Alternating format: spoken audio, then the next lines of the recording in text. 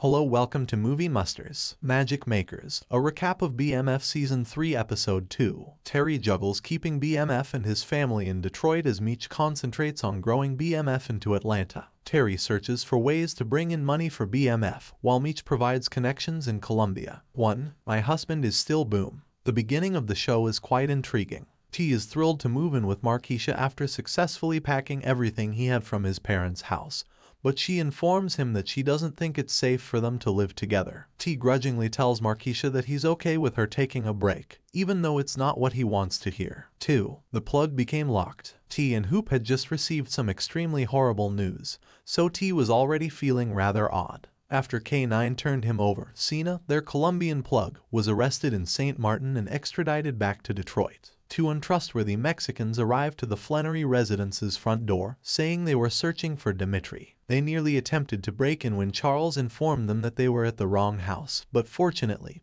Charles was holding a hammer, so they were forced to back down. 3. These Migos are who? T gave Meech a call to let him know what had happened with Sina. Meech gave his younger brother instructions to explore Detroit for potential finds. He followed suit in Atlanta. Charles entered T's new eatery in a rage as the two talked about their next move or moves. Taking Terry's phone, he angrily confronted his oldest son, telling him that the next time, he would disclose his number to the Mexicans. Meech and T talked about how funny it was that 2 Mexicans arrived at their crib on the same day that their plug was detained after Pops left. Meech tells T to get them a new plug rather than focusing on how bad things are. 4. Seeking remedies. Meech revealed his future ambitions to Duffy and Stax during their conversation. To find out if he could still use Dice's network, he wanted to speak with their representatives. Furthermore, he intended to meet Glock's plug. He reasoned that if they are both employed by the same plug, Glock will be forced to put a stop to their conflict and let money be the only priority. 5. A hard place in Iraq. Gloria, Kevin's mother, is introduced to us for the first time in the series. She is angry that their son is incarcerated and holds Bryant responsible. The two are having a really instructive talk. We learn that she didn't have time for Kevin and ultimately allowed him to live with Bryant. It is also evident that Bryant is going through a difficult period.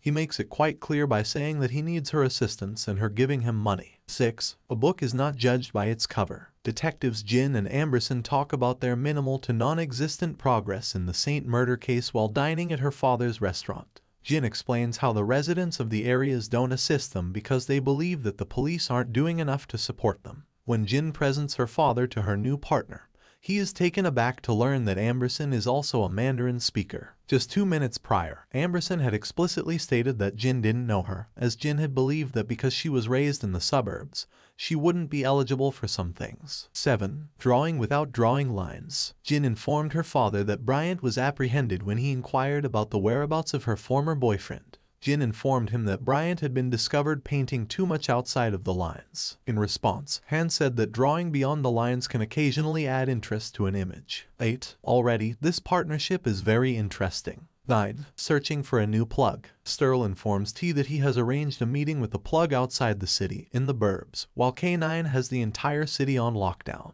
It wasn't just them that was searching for something fresh. At a new church location, Charles, Lucille, and Nicole are spotted. The parents see Lucille chatting to a boy who appears to attend her school when she registers for a community service program for her and Nicole. 10. The issue with Henrietta. We are introduced to Henrietta Henry Andreas, the new plug. As soon as Henry nearly has to take a man out during their card game, she makes it clear that she is not to be trifled with. Henry tells T that she already knows who they are and that she thinks their movement is amazing as T introduces himself. She claims she can work 28 hours a day when T informs her that they need to work. T feels that the quantity is excessive. In response, she said that it would not be long before T's clientele began to search. She consistently guarantees to include a pound of cannabis with each Kai ordered. T grudgingly accepted, but he didn't even shake her hands because Peaches' arrival diverted their attention. T meets the Mexicans that stopped up at his family's house early in the episode face to face a bit later in the show. When they inquire for Dimitri once more, T responds that Meech is the new boss and currently resides in Atlanta. He informs the Mexicans that Meech is no one's errand boy,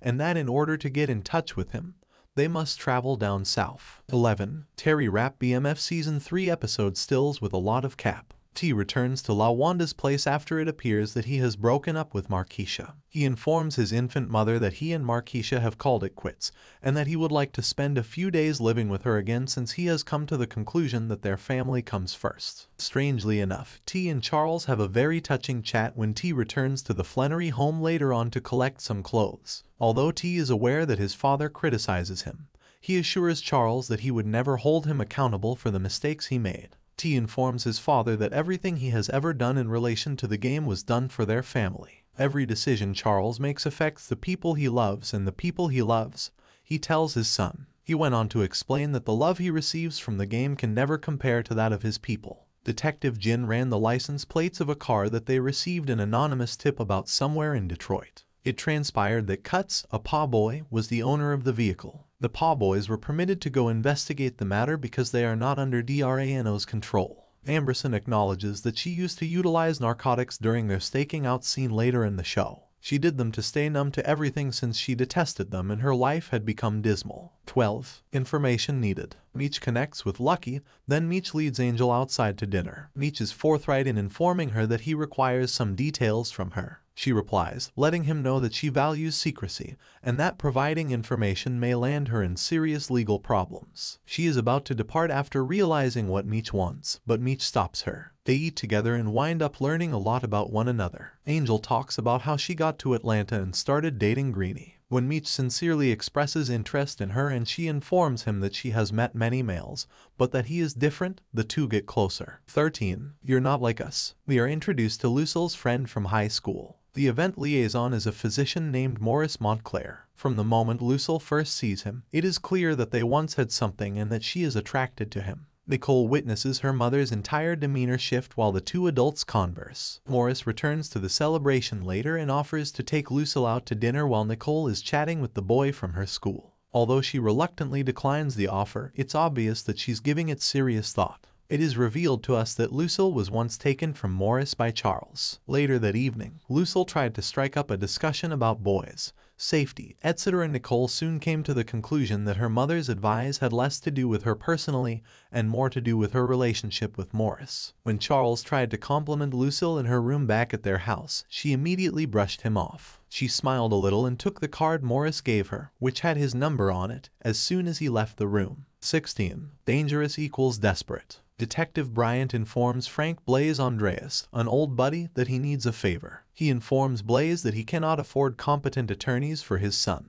He makes reference to quick money and is aware of Blaze's connections. Following their game, Bryant departs following their chess game between the two longtime friends. Blaze inquires about the opinion of an elderly gentleman who appears to be either his mentor or an older relative. In response, the older man says that a man in desperation can be dangerous. 17. Blaze is actually connected. Henry enters shortly after Bryant leaves, and it is revealed that Blaze is Henry's father. He talks about how he'd heard she was attempting to expand. He continues by saying that she needs to exercise self-control because whatever she does is a reflection of him. He made sure she understood that she still represented him and that she should be treated with decency. He informed her at the end of their talk that he was sending someone to work for her organization. 18. This family tree is crazy so far. 19. When the plug finds you, Greater than Meech and Duffy arrive at Santiago's house to discover dead Miami killers. Just as they are about to leave, someone calls Meech and informs them that it's his name, Loco, that the meeting with Santiago was a farce, and that they have to leave. He goes on to explain that he was Ty Washington's plug. Meech realizes that it was an ambush, and shots start to fire. The Colombians take care of the MKs fairly quickly. Loco explains that Sina didn't snitch on them and that he actually recommended him to Loco because of how fast he moved weight. Javier reveals that it was Terry who led them to him.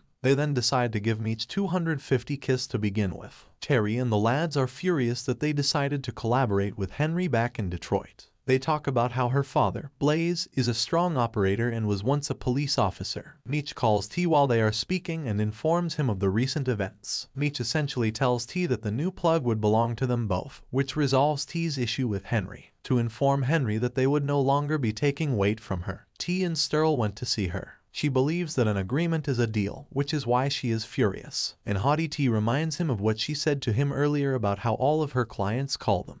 Henry and Peaches have sex again right after that. She murders her in cold blood this time. I spoke to your plug, she informs her as she shoots her. You are outside of me now, but I required a plug that was entirely heavy. You believed we had an agreement, then. 20. Feds observing Fasho. Duffy remarks that he believes Angel set them up with the MKs, and that it's odd that she isn't at the strip club when they are in Atlanta. As they converse, Tina, Monique's younger cousin, arrives. Meech tells her that he is pleased with her and that she can call him for anything. Greeny appears and informs Meech that drinks are on the house immediately after that. He says he's grateful to Meech for looking after Angel, but it was clear he was contradicting himself. T, Sterl, and Hoop have dinner with LaWanda back in Detroit. They are eating when Cuts appears and joins them. All the while, detectives Jin and Amberson are receiving video footage of them. Meech and Loco share a drunken moment after the club the following morning, as the show comes to a close. They both talk about how difficult growing up was for them and how desperate they were. Loco declared to Meech that the two new business partners were in love with one another and that they were family.